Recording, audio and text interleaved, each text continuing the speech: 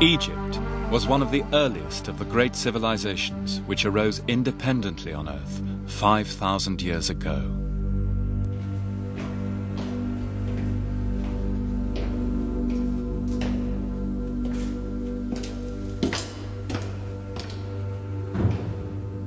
The monuments the ancient Egyptians left behind, like this, the Great Pyramid of Khufu at Giza, are still among the most impressive and the most long-lasting creations of humanity.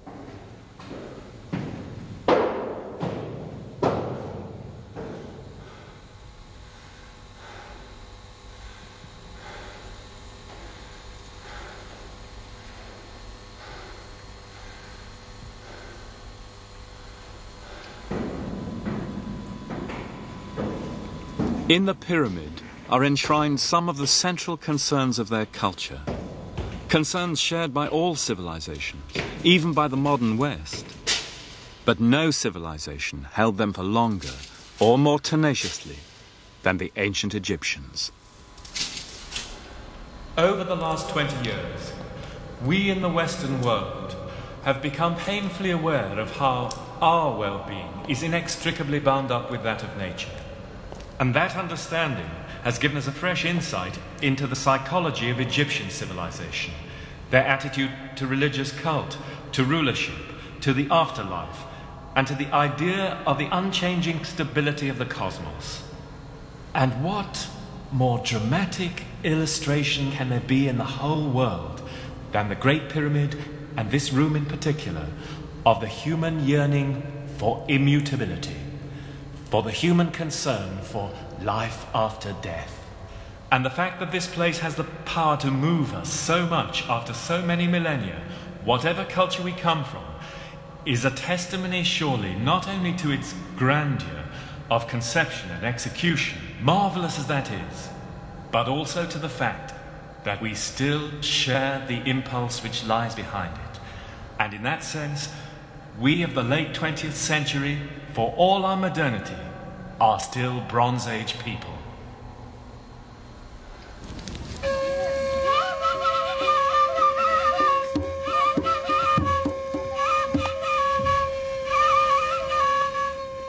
Since ancient times, the Egyptians have experienced so many changes, above all in the triumph of Islam, that they might appear now to be cut off forever from the age of the pharaohs.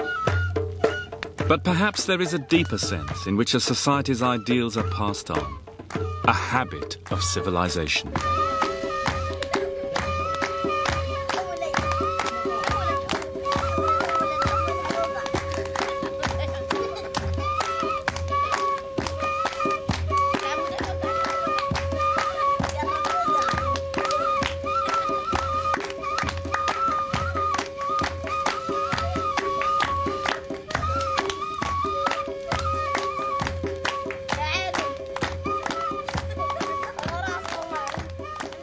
Do you really believe, wrote the novelist Tawfiq al-Hakim, that the thousands of years that make up Egypt's past could have vanished without trace, as if in a dream?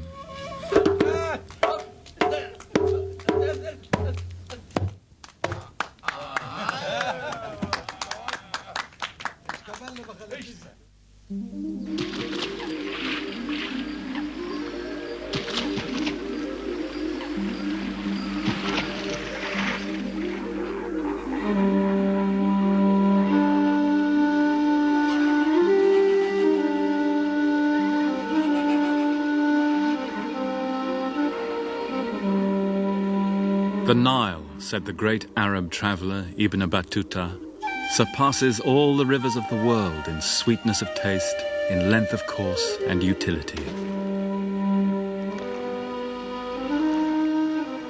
The civilization of Egypt, like those of Iraq, India and China, drew its life from a river. But this was a country like no other.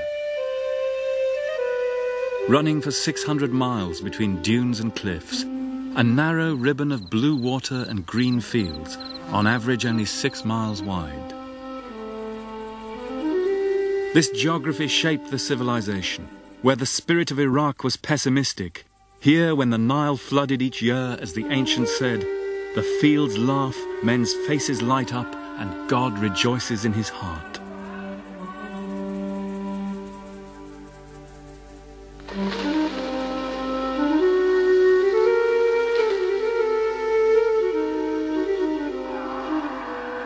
From the life-renewing soil left by the inundation, the Egyptians drew a cheerful confidence in humanity, in the permanence and stability of things. Theirs was an optimistic civilization.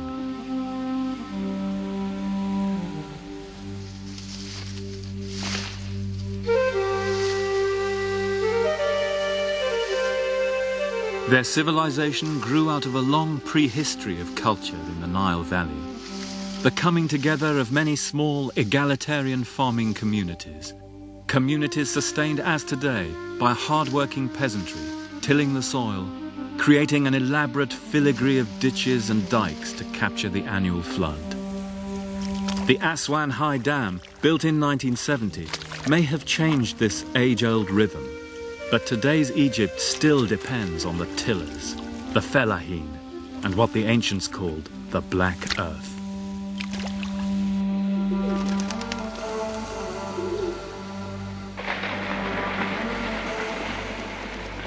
Not long before 3000 BC, these local cultures were unified into a single state, the first in history. And here at the very beginning, there are clues which will determine the shape of Egyptian civilization, right down to the Islamic period. Our search begins in an obscure little village in Upper Egypt called Qom el Ahmar, the Red Mound.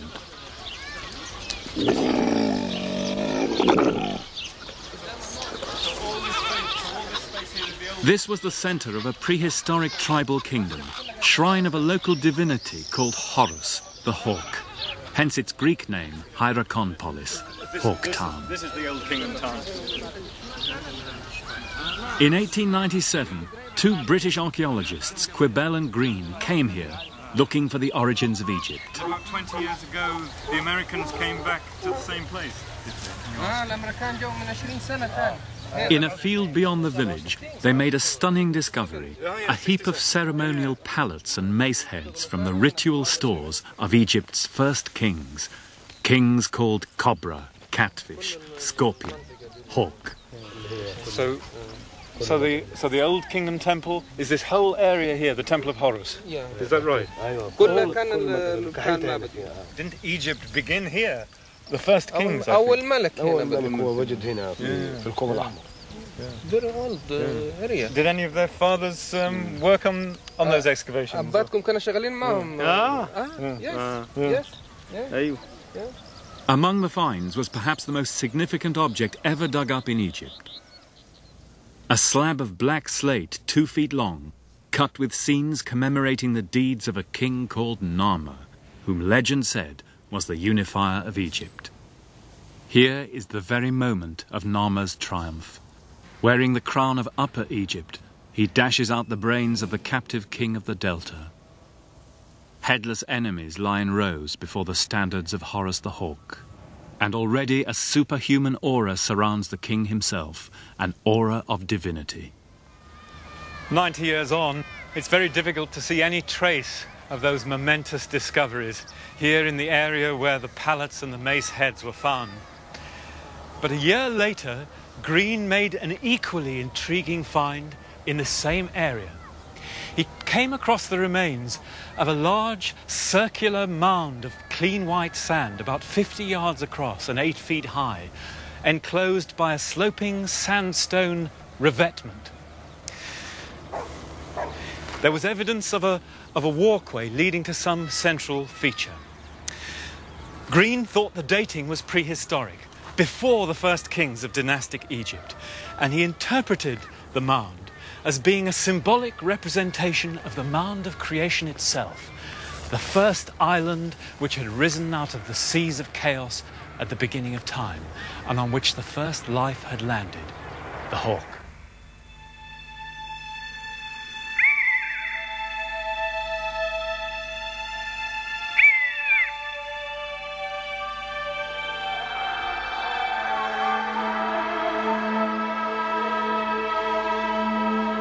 The divine kingship of Horus would last as long as ancient Egypt itself. Here in the great temple at Edfu, that same creation myth would be expounded in loving detail for colonial Greek overlords, nearly 3 millennia after Nama's day. It was at the heart of the Egyptian conception of civilization. Every Egyptian temple, then, was a symbolic representation of that original mound of creation, with that simple reed shrine surrounding the perch on which the hawk had landed, which was created at Hierakonpolis.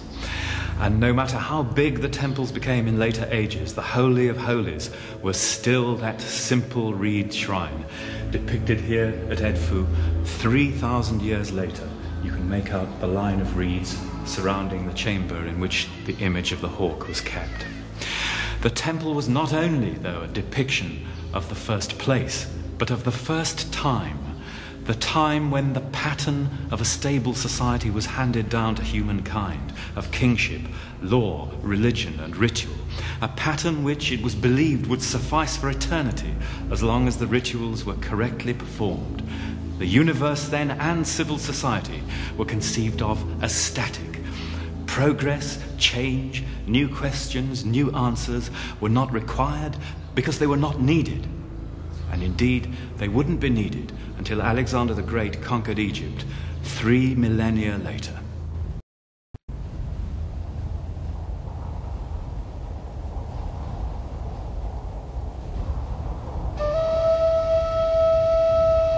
For the Egyptians, then, divine kingship was the guarantee of a stable cosmos. The same idea can be traced across the world, from Shang, China to Aztec, Mexico. And here at Abydos, those first kings of Egypt were buried with immense brick mortuary temples, like earthly palaces. And so the key themes of Egyptian history were laid down. Centralized power, royal rituals, and the cult of the dead intertwined to form the ideology of the world's first state. Themes still potent, even in our own day.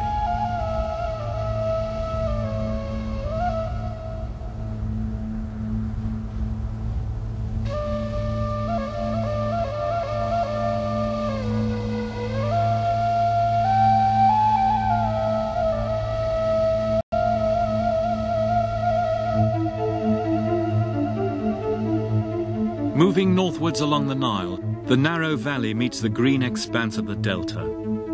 At this strategic point, close by today's capital, Cairo, the Horus kings built their royal city, Memphis. On the sandstone escarpment above the floodplain is the great funeral complex of the Third Dynasty kings. Here at Saqqara, the mud brick architecture of Abydos was turned into stone.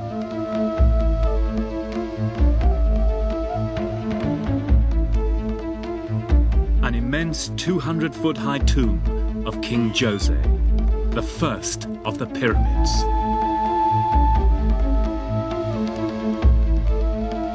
In a handful of generations around 2500 BC, a series of gifted kings, Huni, Senefru, Khufu, Khafre, building bigger and bigger as each seems to try to outdo his predecessor, created the greatest series of funeral monuments the world has ever seen.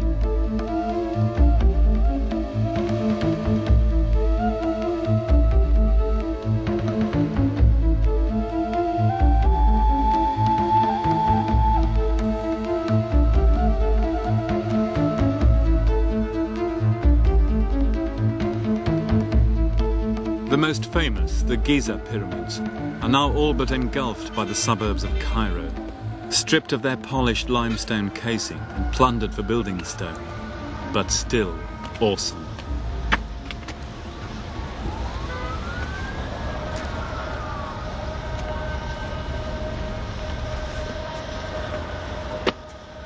There are many myths surrounding the building of the pyramids. The Hollywood epic version had slave gangs whipped along by tyrannical masters. But Egypt was not a slave society. The mass of the workforce was not enslaved. In a long reign, it was perfectly possible for a government to mobilize huge-scale state employment to build such monuments, using the workforce in the wet season, when the Nile flood left idle hands.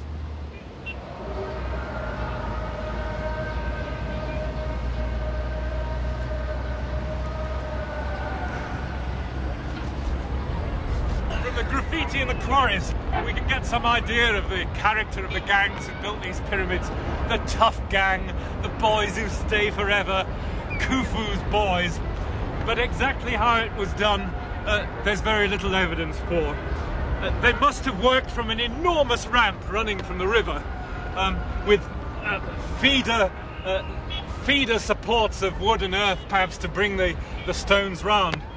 The Greek traveller Herodotus, who came here in the 450s BC, said that he was told by tour guides that it took 20 years with the gangs of 100,000 men to do it.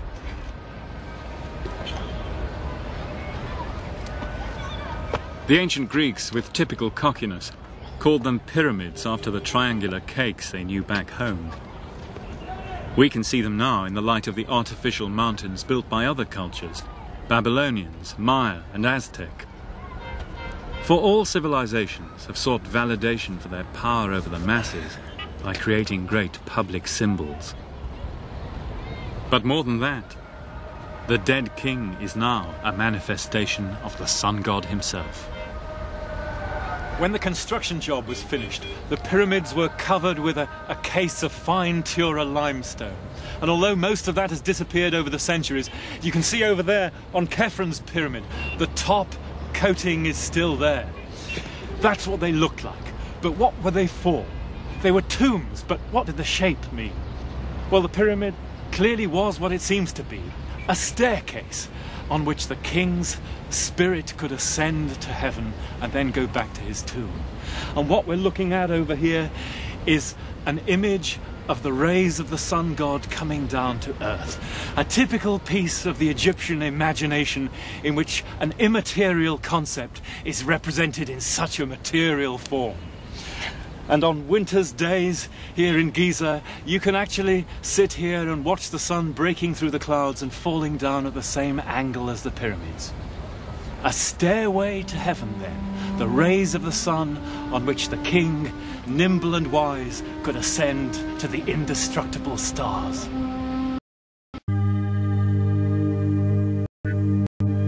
The Egyptians created the world's first unified state. In modern terms, it was a provider state, providing a basic standard of living to all its people through control of irrigation, in return for enormous surpluses to be spent on tombs, temples and palaces. Through these great buildings, it expressed its ideologies of power, its belief in the indivisibility of divine and earthly rule, in the need for a stable cosmos.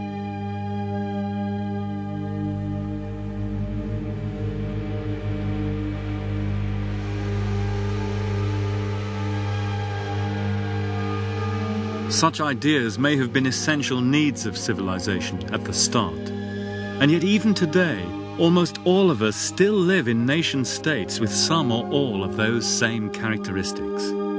Our thinking is still shaped by their religious and social myths, and especially by the myth of the great ruler, king or god. For it was in his name in the Bronze Age that the many surrendered power to the few, to live in the condition in which most of the people of the planet still live today.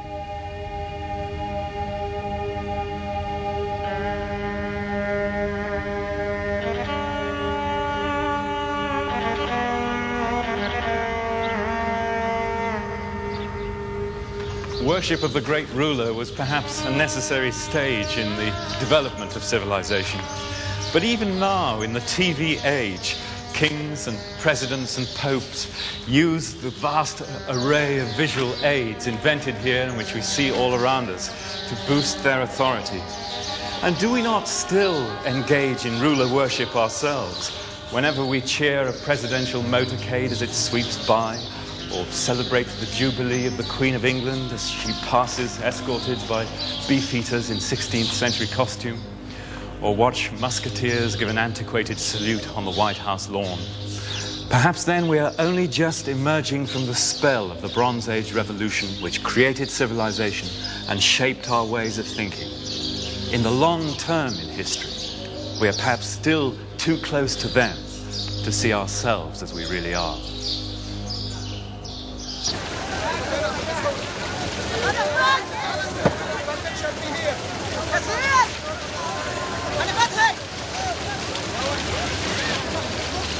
In ancient Egypt, the ties binding people to the state were not only economic, but religious. And the great event in its religious life was the pilgrimage to Abydos. Each year, thousands of people set out for the little town in Middle Egypt to celebrate the resurrection of Osiris, king of the dead.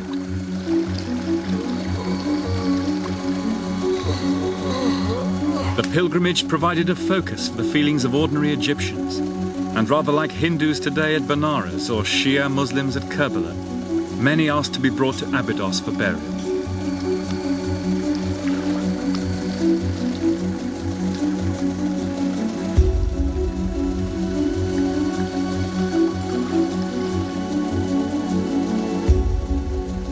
And at Abydos, we find another of Egypt's great legacies to the world.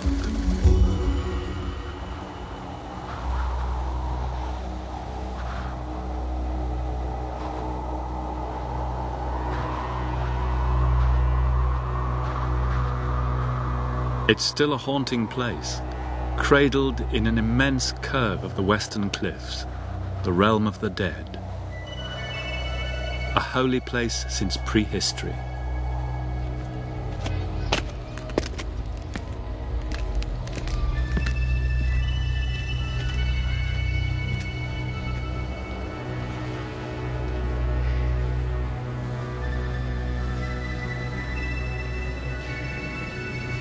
In the ruins of the sacred city, the Temple of Seti I, built in 1300 BC, still survives.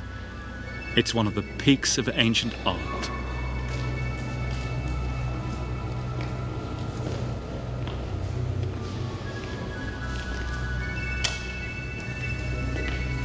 Moving from daylight into its darkened inner sanctum, the visitor has an uncanny intimation of a still active residue of spiritual power.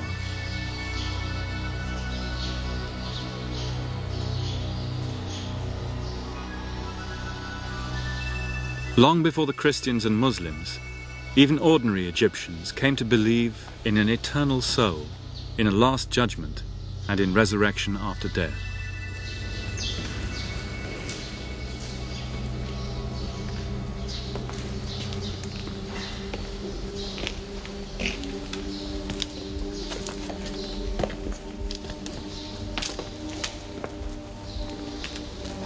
These great conceptions were acted out in a public passion play at Abydos, and are depicted on the temple walls here as a rite of passage for King Seti himself.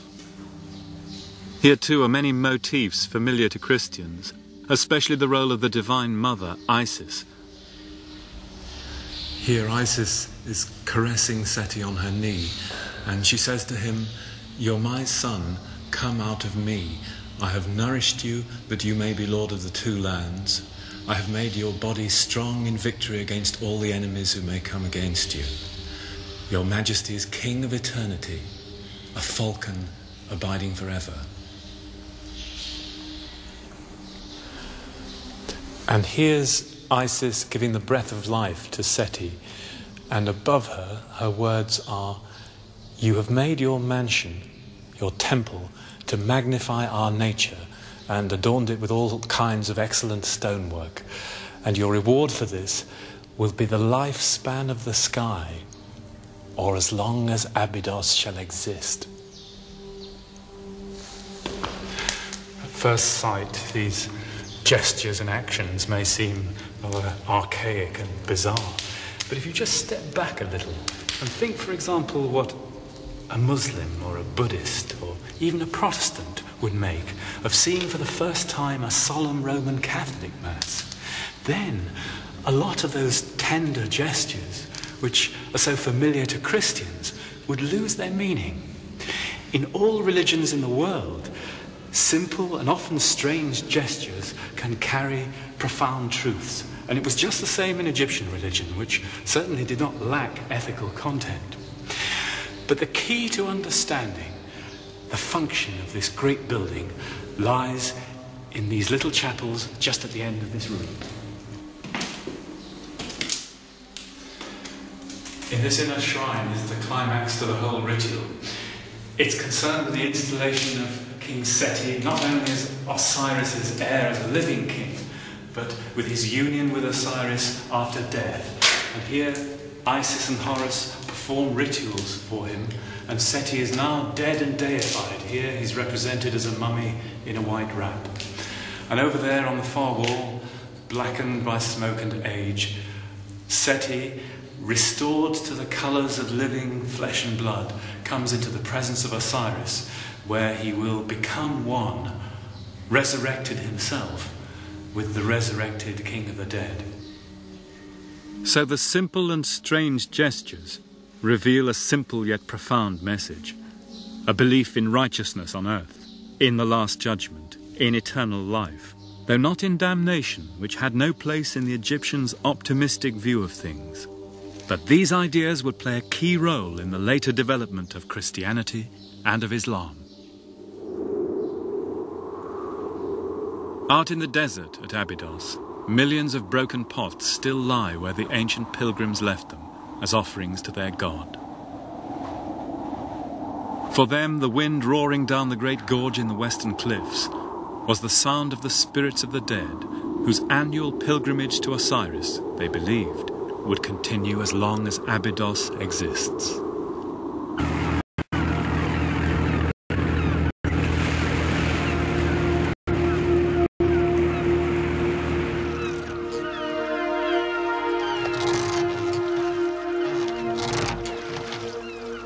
In 332 BC, Egypt was conquered by Alexander the Great. And then Egyptian civilization turned away from its immemorial roots towards the sea and a wider world.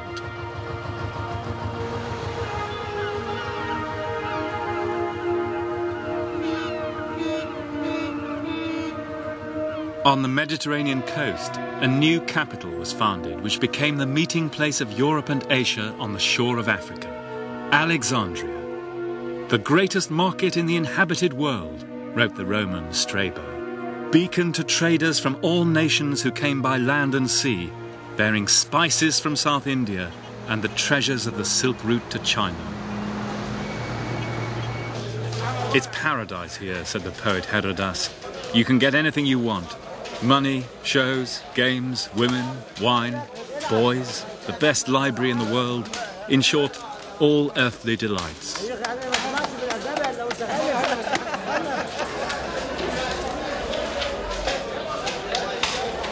Like 20s New York, Hellenistic Alexandria was a land of opportunities whose streets were paved with gold.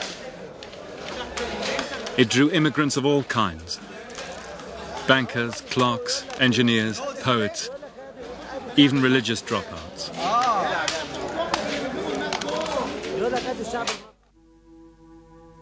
These extraordinary mummy portraits allow us literally to look into the eyes of such people. Even we feel to sense their hopes and fears. Vain and violent, rich and prosperous, it was said, they've only one god here, Mammon.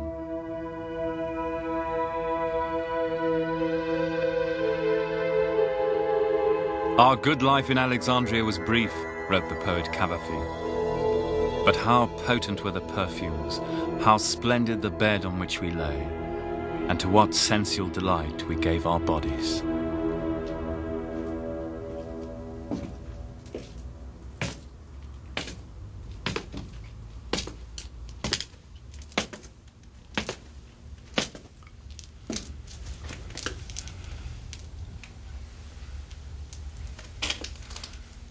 Down here in the catacombs of Alexandria, you can still enter that weird and wonderful world where Egyptian and Greek and Jewish and Oriental religion and magic met and intermingled.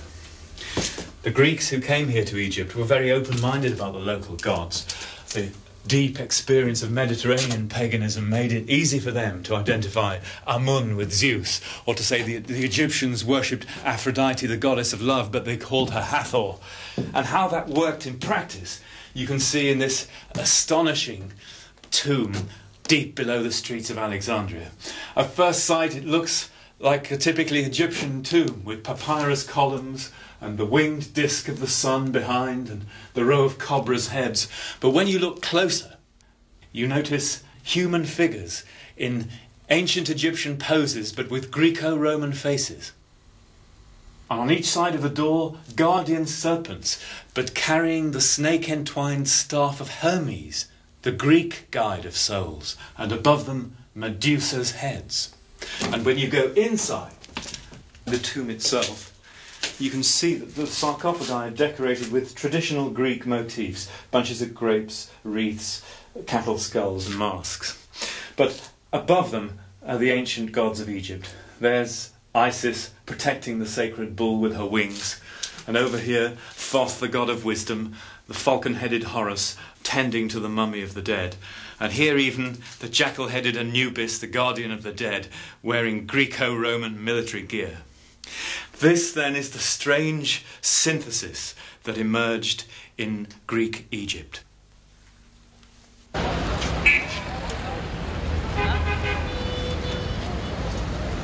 It was said that Alexander had hoped to create a new world order based on his multiracial ideal of brotherhood among nations. But with hindsight, ironically, we can see that his Hellenistic empire actually laid the cultural foundations of Islam. When he died in Babylon, aged 32, Alexander's body was brought back for burial in a lavish tomb in Alexandria. It's never been found, but the clues point to this tiny mosque in the heart of the old city.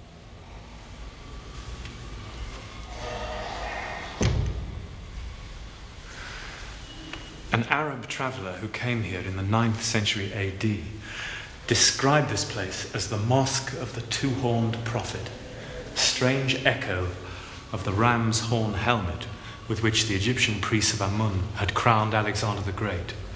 And through the Middle Ages, it was revered not only as the tomb of the prophet Daniel, which is still down there, but also as the tomb of the king and prophet Iskander, Alexander the Great himself.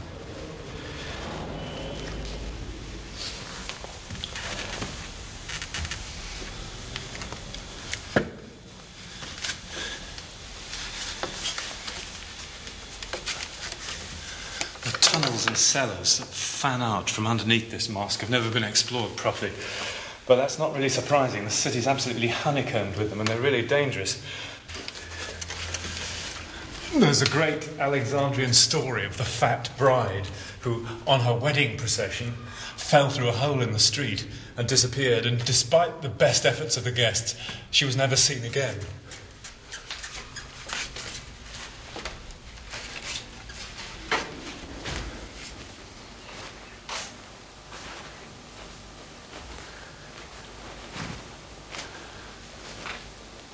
In 1850, a servant at the Russian consulate came down here and got lost in the corridors. When he came out, he said that he'd seen in a gap in the stonework a chamber with a glass coffin and a human body with a gold diadem round its head and fragments of papyrus everywhere. That description closely matches the last classical witnesses of the tomb of Alexander the Great, but suspiciously so. He was probably lying. Nevertheless, it's an intriguing thought that the solution to the greatest mystery in the history of Alexandria could lie somewhere behind one of these blocked-up corridors.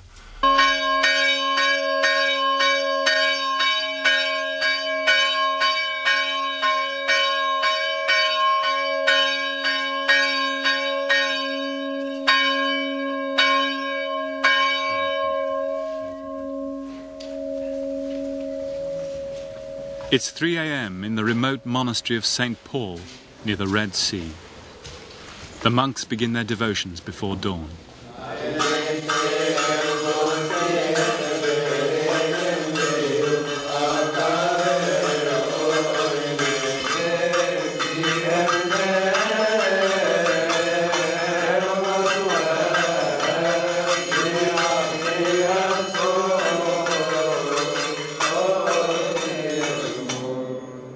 These are Christian Copts.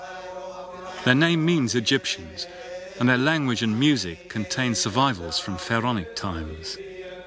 Their culture goes back to the early centuries AD, when Egypt became part of a Christian Roman Empire. And even today, they represent nearly 10% of Egypt's population. This church was founded in the 3rd century AD by St. Paul the Anchorite.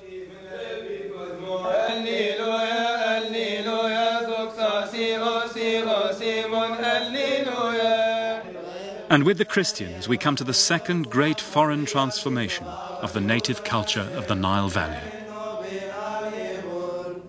In late Roman Egypt, an upheaval began as momentous as any political revolution.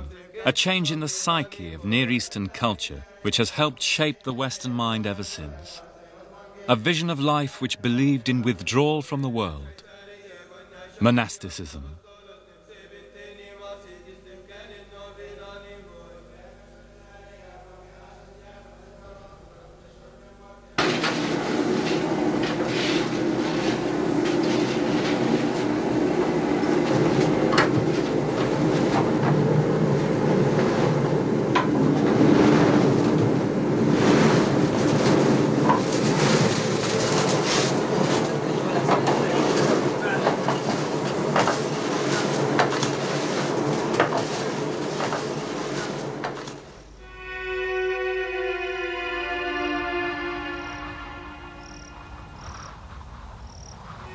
At this time, the blue water and emerald fields of the Nile Valley were exchanged for the inhospitable desert.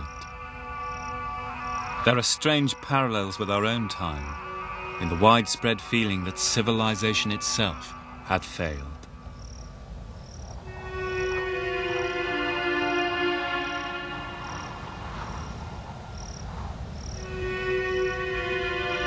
Better cities may arise one day, said the Egyptian philosopher Plotinus. Our children, though conceived in a sinful age, may build better than their fathers.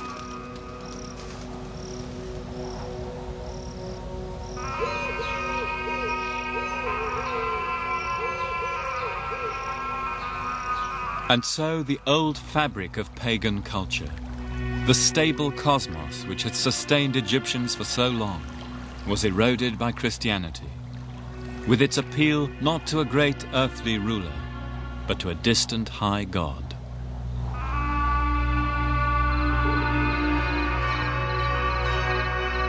This was a time, said one, when we realized how insecure the human condition is.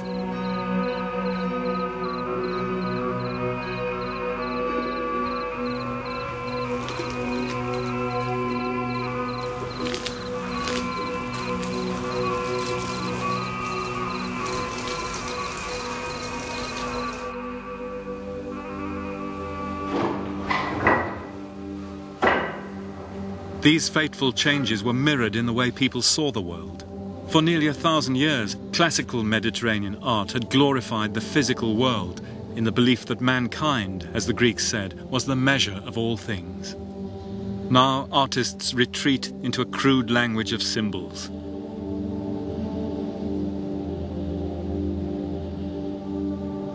To us, in the age of Freud and Jung, it looks like a failure of nerve, a loss of faith in the material world, perhaps even deeper psychic trauma. Everything has gone, said Cyprian. Honesty, friendship, skill in the arts, standards in morals. This vast and wonderful world is heading for destruction.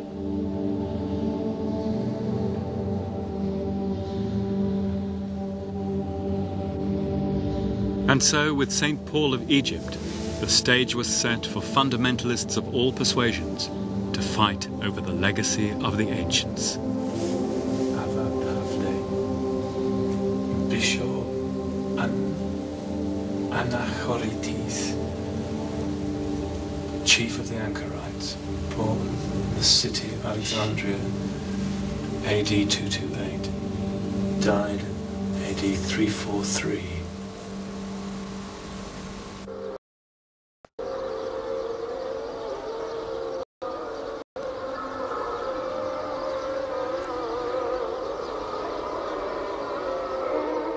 A revolution of the mind was now in process. And out of this crisis, a new religion would emerge as the dominant culture of the whole region. In 641, Egypt was conquered by Muslim Arabs bearing a new gospel, that of the Prophet Muhammad.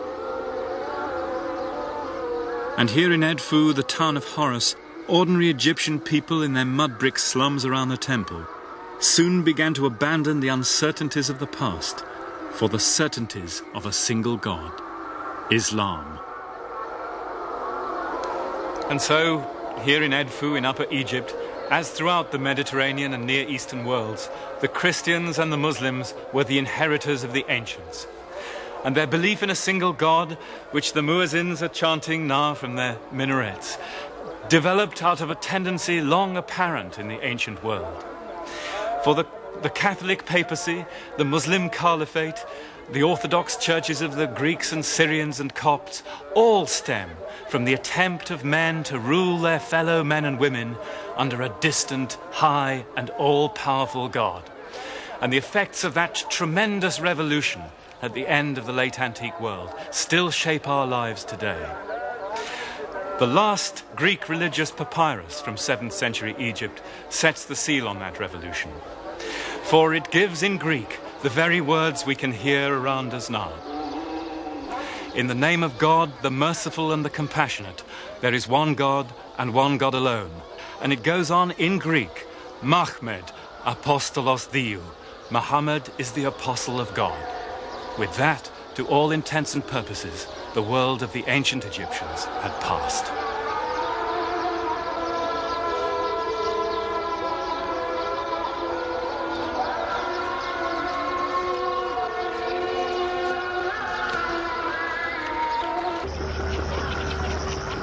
The change to Islam would take many centuries. And out in the countryside, especially in Upper Egypt, the deeper layers of the past are still visible today. It's the eve of the full moon in mid-March, heralding the onset of the heat of summer. And at this time, tens of thousands of people come in from the countryside to descend on the little town of Luxor for a great annual festival.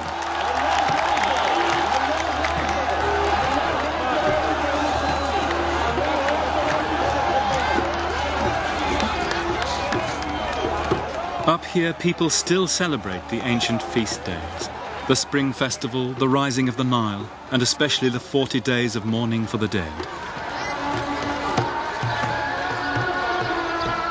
But this is the biggest. It's a Muslim festival for an Islamic saint, but it takes place at a mosque inside one of the great pagan temples of ancient Egypt. The Coptic Christians take part too, for they also once had a church inside the temple.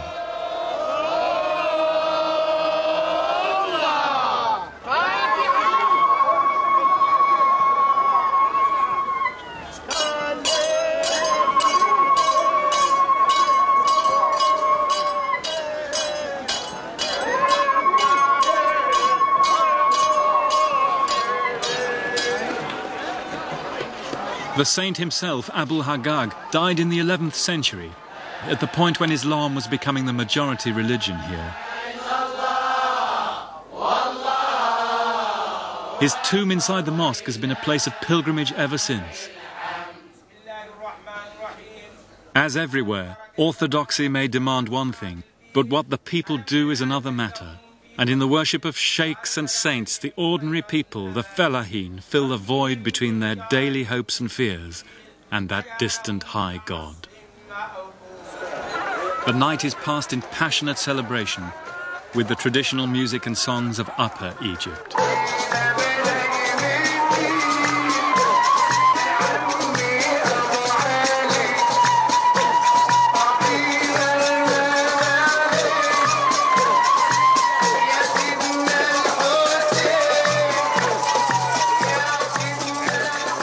The two lands may have been united 5,000 years ago, but the south is still a distinct country, and tonight a man from the Delta would be a complete stranger here.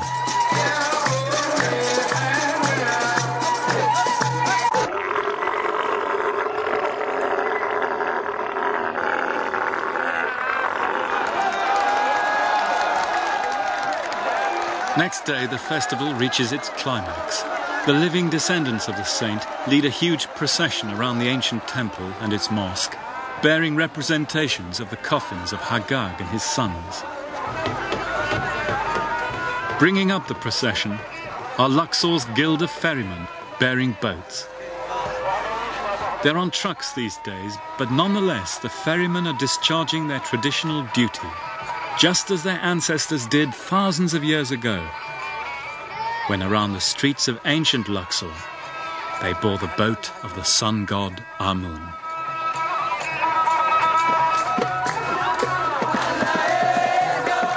The day ends not in solemnity, but in carnival and license.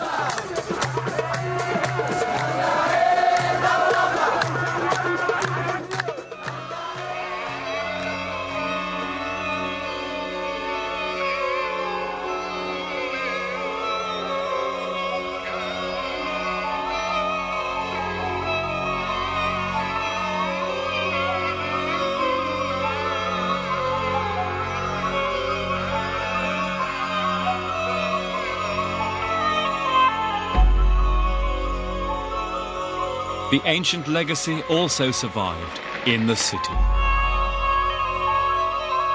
Cairo, the mother of cities, as Ibn Battuta said. Its numberless buildings peerless in their beauty and splendor.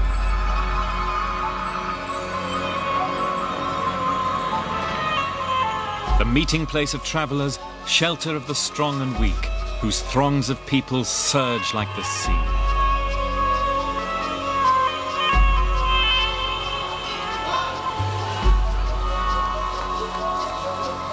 Founded in sight of the ancient capital Memphis and the pyramids of Giza and Saqqara, Cairo has long been the cultural capital of Arab Islam.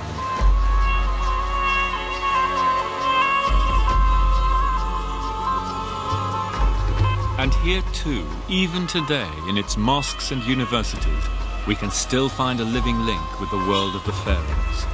A civilization conservative in character, like its ancient predecessor. Here in the Al-Azhar, the leading teaching mosque of Islam, older than Oxford or the Sorbonne, learning is still the study of the sacred texts, binding the land together as it did in ancient Egypt.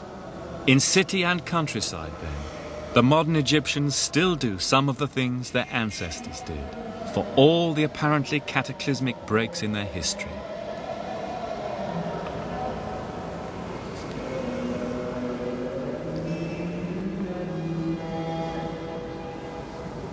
Now here in Cairo in the late 14th century, those questions were examined by the greatest of all Islamic historians, Ibn Khaldun.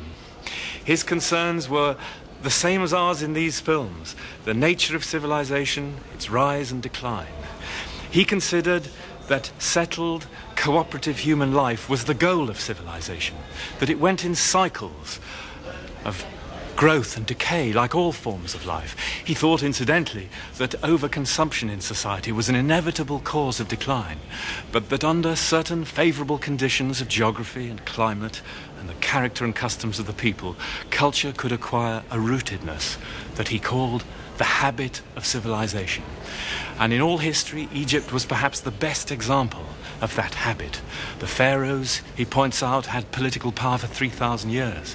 They were followed by the Greeks and the Romans, and then the legacy taken on by Islam.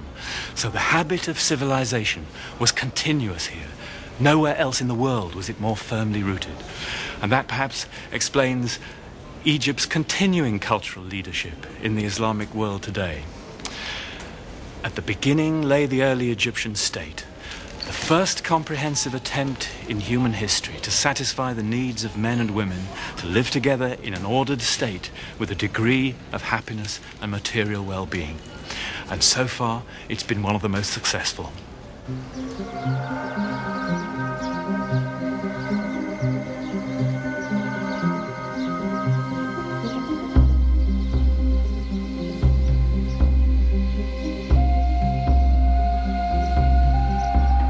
And so, even after the triumph of Islam, the legacy of the pharaohs did not give up all its numinous power.